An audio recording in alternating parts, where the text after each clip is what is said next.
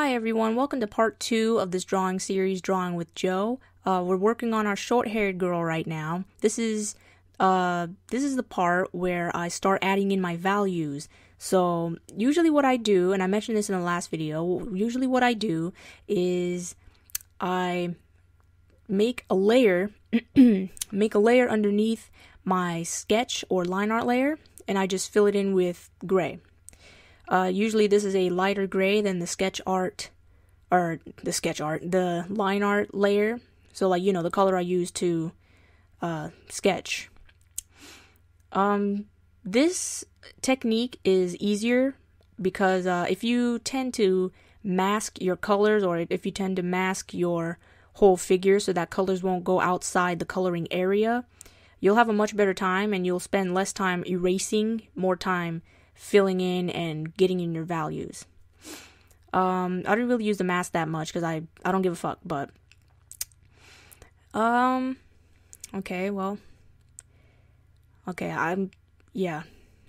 sorry, I'm looking at the video as we speak, so I forgot to edit some parts that are kind of slow, but whatever. So after you're done filling in your figure, what you want to do is you want to start putting in your values. Now what I do, I usually start with darker values. I don't like going in with highlights too soon because sometimes I tend to make my skin too light, and so my figures come out looking really pale and really, I don't know, the skin color is just kind of gross.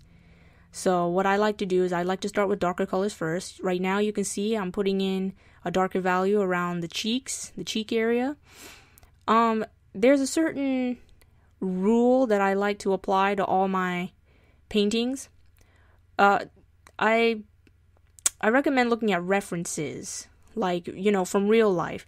The cheek and nose area tends to be red, like reddish in color. The forehead seems to be a little yellow in color, and then the chin area is kind of gray, you know, not too much color. So the cheeks are where the skin tone is warm, the most warm. I do also recommend studying planes of the face. Planes of the face are just usually like where shadows and highlights belong. Yeah, I see a lot of paintings nowadays with people just starting out with digital painting where there are planes that don't exist or don't belong. So a lot of people make their cheeks too bright or too flat, so it just looks like a cartoon. A lot of people make their noses too flat, so it just looks like there's two nose holes out of nowhere. There's no depth at all. Like you see right here, I'm putting in darker value so I can make my nose pop out more when I add highlights later. You'll see. Yeah, you really have to study your values because values make the painting. Values make everything. They determine, you know, how far or how light a figure is. Like here, the figure, there is no real background. It's just it's a solid color for now. So I'm trying to make sure that everything is visible.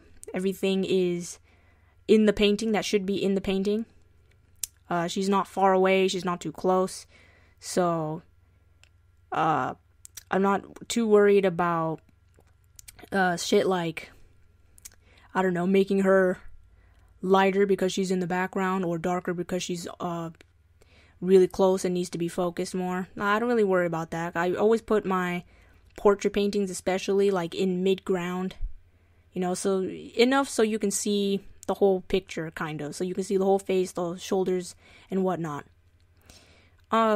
This does take a bit of practice for values. Like, it took me a hell of a long time, actually. I couldn't get the values right. Like, if you guys see my high school shit, oh my god, disgusting. The skin, it's nasty. I didn't know how to use, like, different colors, or I knew how to use different colors, but I was too afraid to use different colors on skin. Don't be afraid to experiment with skin. Like, cooler tones on certain areas of the face, dude, does wonders. You never know. You never know what you're gonna get. Okay, so here I'm just working on my lips, working on the cheek area, the eyelid area. Usually there's a bone that protrudes towards the outside of the eyelids. That's why there's a highlight there. And then the skull also tends to dip a bit. Like if you look at the forehead, the skull tends to dip a bit on the outside edge. That's why I added a shadow there. There's like a slight shadow. I don't know if you can see it. The cheeks, on the outside, the cheeks tend to dip, especially if you have high cheekbones. So you don't want to add too much shadow around the under eye area, because then your face is going to look flat. It's going to look very 2D, and we don't want that. We want some sort of depth to add something interesting to our character. Like when people look at your portraits, they're going to think, oh wow, look at that. That's nice. Nice touch of realism. They got their planes right. They got their values right. That's nice. Very good. Well, very, very good. Wow. Very, very good. Very good. Sorry, I can't speak today. It's 9 o'clock. I'm tired. I haven't done this before. I'm tired of shit. All I want to do is play Assassin's Creed or whatever. Oh, I'm sorry. I'm getting distracted. I was looking at the clock and I just zoned out. Anyway, here we go with a shadow. You could start with highlights. You could. I just find it easier. Like for me, I find it easier starting with shadow, because then you get to get a better sense of where light is bouncing off. So when you put in shadow, you immediately see where light is forming and where light bounces around. I don't like starting with highlights because I get confused. I don't know where the fuck my shadows are. And so I have to deal with that later, and that's going to take way longer than I wanted to take. Wow, we're already halfway through the video. If you haven't subscribed already to my channel, what the fuck am I doing? Oh, sorry. If you haven't already subscribed to my channel, I recommend you do, because I'm going to be doing a lot more of these. If you want to know what I do when I'm not doing videos, you can follow me on my Instagram and shit. I got a Facebook art page too, if you got Facebook. Enough with the advertising. Let's keep going. Right here, I notice on certain references that I've pulled out from like Google or Pinterest, I noticed that there's some shadowing that starts from the top of the cheeks, and then if you make your way down, there's just a little dip where the lip muscles protrude just a little bit. You see that? And then that's where you begin to highlight the cheek. I mean, not the cheek, the chin. So the chin is slightly lighter than the cheek area. That's how it protrudes. Like that's how you can make it protrude like that, because chins aren't flat. They're kind of like roundish in shape. It's a slight dome area. And you want to get that right, because then your face is just going to look flat, or your chin's going to just disappear into your neck, and that's not good. Oh man. I'm already tired of talking. Oh my god. How does Mark Crilly do that? How does Mark Crilly do this? I can't fucking do it. Props to whoever can do this he can do it for like hours, right? Like an hour or so? Shit. Can't do that. But this is for you guys, so I'm trying. Oh, what I like to do, this is my favorite part. What I like to do is I like to add a slight highlight in the corner of the eye, like in the inside corner of the eye right there, so I can highlight that part just right there, yeah. So I can kind of add some dimension to the cheek. It blends into the cheek really nice. What I don't recommend doing is going full white or full black when it comes to values. You want to subtly build up your values. When I say subtly, I mean, softly, gradually. So if I see a lot of people go to absolute black when they try to do their shadows. In certain circumstances that might work, like if you're doing a very dramatic type of painting, then that's fine. But when you're doing something from life, or when you're trying to achieve realistic skin tones, you might want to stay away from absolute black and absolute white. Because your skin tones might just end up looking like crap, like literally crap. You know, shadows aren't absolutely black unless you're in a dark ass room with no light whatsoever. Shadows tend to be like a really dark gray or just a slight gray, like if you're in the sun. And even then, the skin tone bounces off and mixes in with the light, which mixes into the shadow. So shadows can turn red according to your skin tone, or kind of orange, kind of blue, whatever. It depends on your environment. Okay, so here we're starting with the hair. I did a dark color for the hair because I wanted her to be like a kind of like a brunette. If you don't want dark hair, then you should keep the hair light. And I'll tell you guys why. Probably not in this video, but in the next video, like when I start coloring and shit. It's a segue. This is a segue of how you're gonna determine your colors. So pretty much the rule is, if you want lighter colors later on when you start coloring, then keep the value light. And if you want darker colors, keep the value dark. That's easy. I wanted her to be a brunette, so I kept the hair dark. So then when I go into color later, she can have like nice brown or reddish brown hair. So what am I doing now? Okay, I'm just going in and fixing some stuff. Don't be afraid to fix whatever you want. Like I said in the last video, just fix anything you need, because later on it's going to be difficult to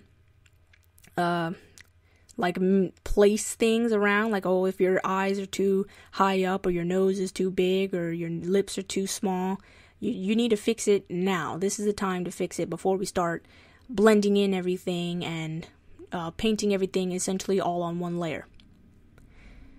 So, and we are still on the grayscale layer. So this is all underneath the sketch layer. Usually what I do later is I combine everything. That means like the line art or sketch and the grayscale value painting. I combine all of that and then I paint all on one layer. You could also paint over everything, so you could make another layer above the sketch or line art layer and just paint over that. But I like painting everything on one layer because everything blends more easily.